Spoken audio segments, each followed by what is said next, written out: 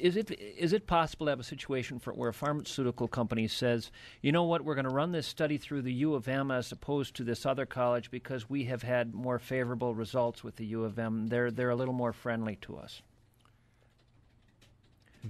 We don't like working with this other school. They're a little rigid. They're a little strict. They tend to be a little too fair. That's possible. And where that plays out is usually, one, how fast you can recruit patients, because that's the big bottleneck. If you can't get patients into your study, the study takes a lot more time, and the longer it takes, the more money you lose. So patient recruitment is one big issue. The other is ethics approval, because every study, before it's done, has to be approved by an ethics board, a so-called institutional review board. And if you have a very slow, inefficient institutional review board, or one that turns down a lot of studies, then you'll get a reputation as a place where, a drug company just doesn't want to do business with you. Even though you may have legitimate ethical concerns, and that's why you're right. turning it down. But, they can always go somewhere else. That's the problem with the system. You have ethical concerns sometimes with the zealousness with which people are recruited for certain studies and the types of people who come in. For instance, professional test subjects, people who do this as a way of making a living. Well, yeah, these are the so-called safety trials. So before you can start testing a drug for an illness on people who are sick, you have to test the safety of the drug on healthy subjects, usually. Guinea pigs. Right. Human guinea pigs. And, it's a fairly unpleasant kind of process to go through, because usually for these safety trials, these phase 1 trials, you got to check into a research facility. Often you got to stay there for several weeks. You got to have your blood tested, lots of blood draws, urine tests. You might have to have invasive procedures of different kinds, so endoscopies, bronchoscopies. And, a lot of people just don't want to do that. A lot of people don't have the time to check into a research facility for 3 weeks. And so what's happened is that it's basically people who have no better options who do this. So, homeless people, a lot of students, unemployed people, contract workers, immigrants, undocumented immigrants who can't work legally, people just out of jail, basically people who can't or don't want to have regular work. Now, the community that I got interested in and wrote about for the book are basically people who volunteer for trials for a living. Some of them travel around the country volunteering for one trial after the other. And the privatization of the trials has made it the case that it's actually possible to make enough money. Sometimes for a 3-week trial you can make $5,000, $6,000, $7,000, $8,000. You can make enough money doing these trials to support yourself. And I got interested in this group, particularly living in West Philadelphia. A lot of sort of activist, anarchist types who volunteer for drug studies for a living just because they want to live off the grid. Mm-hmm. Now, you might say, well, what's wrong with paying people to enroll in drug studies? And I think the problem is that you shift. These are potentially risky, often extremely uncomfortable studies to enroll in, and we are shifting the burden of testing the drugs onto people who have no better options, basically the poor. Mm-hmm. So often who won't have access to those drugs once they're approved, because they'll never be in the economic class to have health insurance. Mm-hmm. So you basically have a situation where you test drugs on the poor for the benefit of the wealthy. Right, right. And in the case of studies, the one you bring up in the Mother Jones article, where the drugs are for mental illness, it must get really dicey who you're getting for subjects. Well, I mean, if you look at that particular trial that I wrote about, they were, giving advice. The Contract Research Organization was giving advice where to recruit these patients, homeless shelters, patient support groups, basically where you would find people who have severe mental illnesses.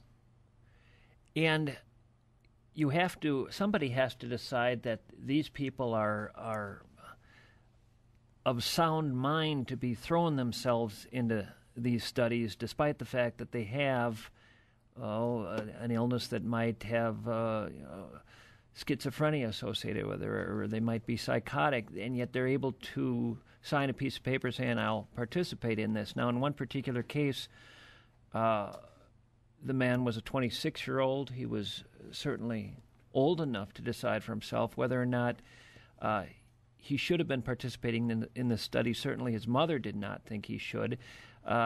During a study conducted at the University of Minnesota, he committed suicide. You write about this in the Mother Jones piece. You also write about it in White Coat, Black Hat. The mother adamantly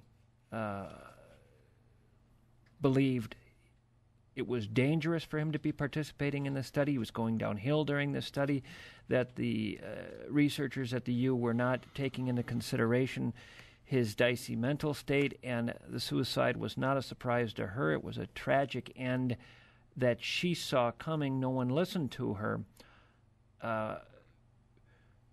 There was money given to the university. What was it, $15,000 per subject? Roughly, yes. Roughly. So there was an incentive to get people, to get them relatively quickly, to not be too discerning.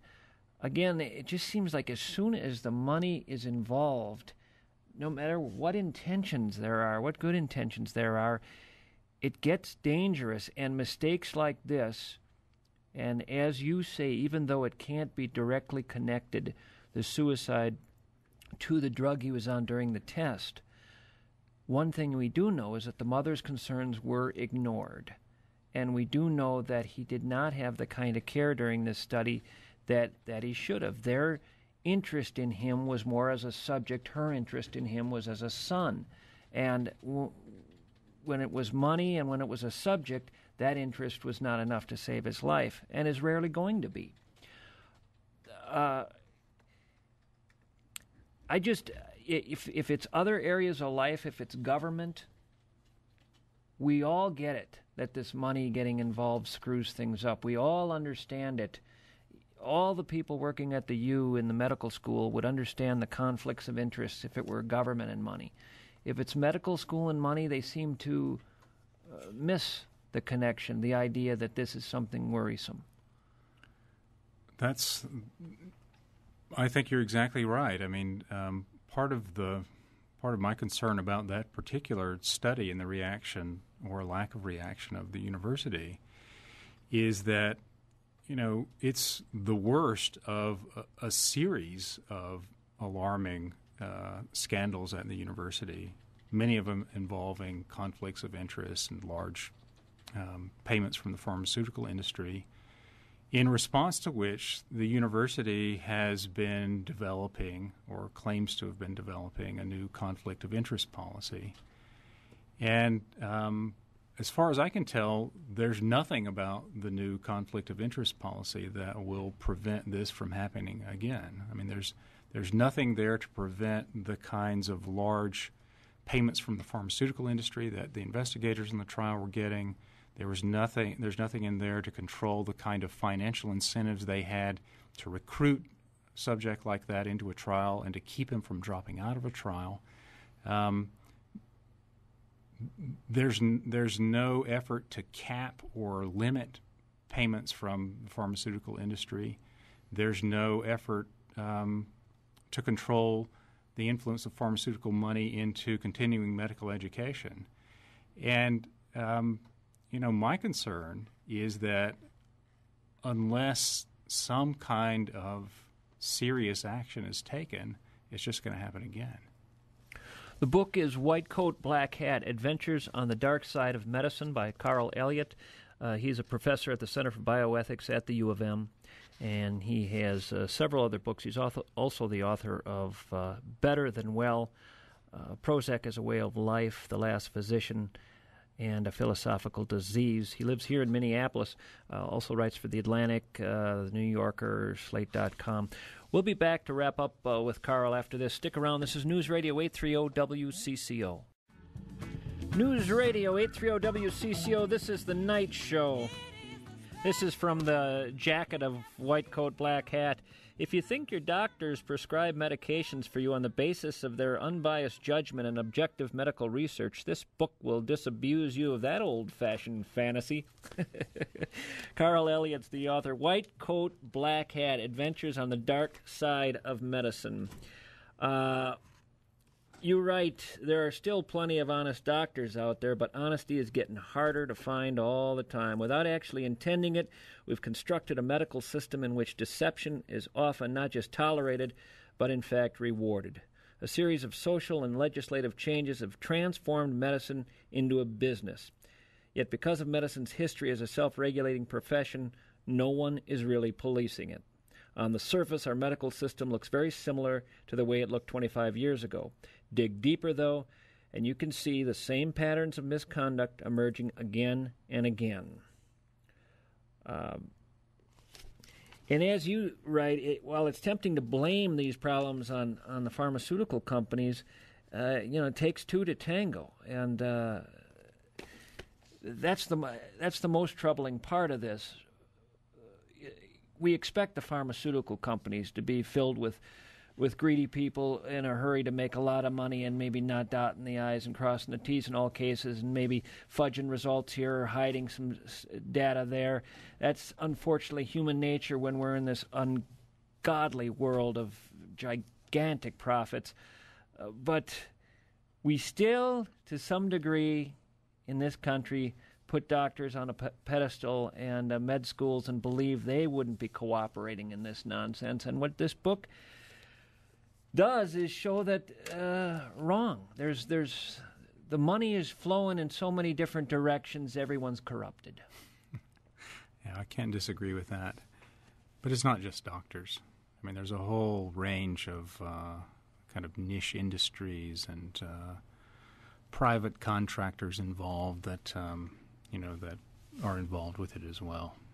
You are a bioethics professor.